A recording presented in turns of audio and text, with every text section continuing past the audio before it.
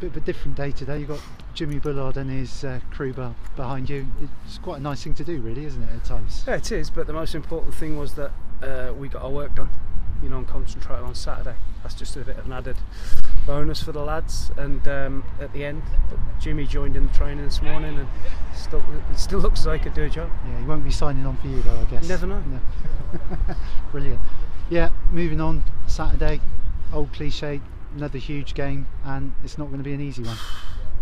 There's no easy games, is there, in this league? We've not had one yet, and I don't think there is any, because every team's desperate to get results. And Macclesfield have had a brilliant result at Walsall last week in the FA Cup, and they've got some good players, and it will be a really tough game for us. Yeah.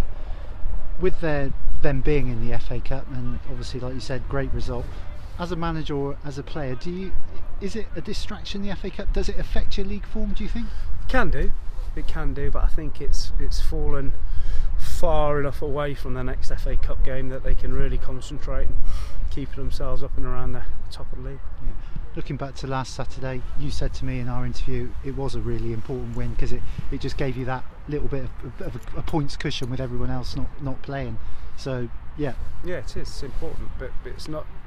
It's only important if we keep going, because that league can soon get eradicated. We have to make sure that we stay strong, keep doing everything right that we have been doing that's put us where we are, and it's up to me to keep on top of the players and make sure that they're fully at it.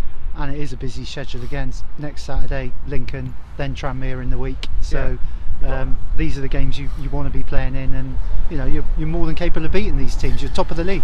We've got 4 big games. They're all big games. We've got 4 tough ones, you know, in Macclesfield, Lincoln, Tranmere and Wrexham. You know, and they don't come much bigger than that at this level. So we have to make sure we're on it, and the whole squad is ready to play, and we try and get as many points as we can out of that. I popped in the physio room before I spoke to you. There was nobody in there, so good news.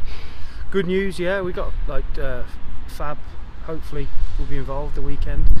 Drissa's trying to shake his kick-off he got, but there's not too many problems at the minute. The good thing was though, when Drissa did hobble off, you brought Rob Sinclair on, and as you said on Saturday, he really hit the ground running. Yeah, Rob has been in my office about 25 times over the last few weeks wanting to play, and he's a student of the game, Rob, and he's a good player, and he did really well when he came on Saturday, so hopefully more of that. Okay, cheers Mark, thank you. Cheers, Ash. There you go.